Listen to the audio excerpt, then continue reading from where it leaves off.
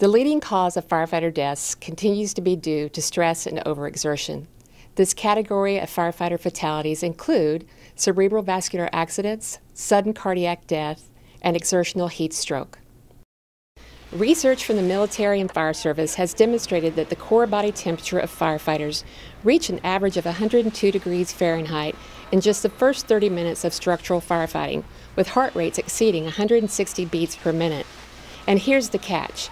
The standard practice of removing your personal protective equipment for passive cooling alone does nothing to lower your temperature, putting you at risk for exceeding 104 degrees, which is the danger zone for exertional heat stroke.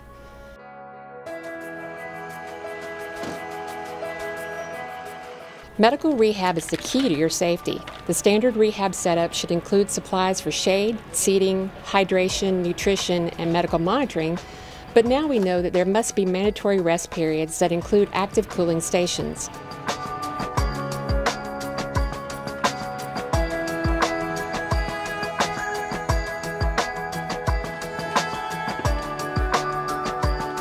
Using ice-cooled therapies such as towels applied to the neck and the head shown to be effective in lowering the body temperature and restoring energy.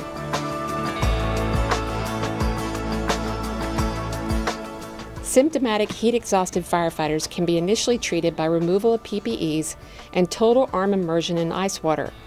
Research has shown this to be one of the most effective cooling interventions and should be followed by ALS monitoring, treatment, and transport if recovery does not occur based on our department's policy parameters.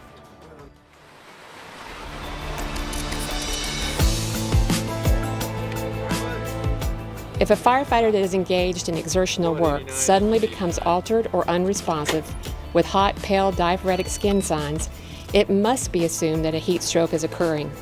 Removal of all PPEs and total body immersion in ice water must be immediate, using a tarp or in this case a burn roll to wrap the firefighter in ice water that is maintained during transport to the most accessible receiving hospital.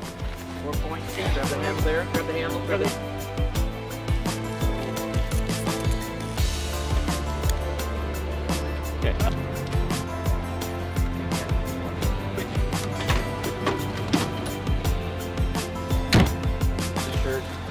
ALS procedures including IV fluid administration are done en route after cooling measures have begun.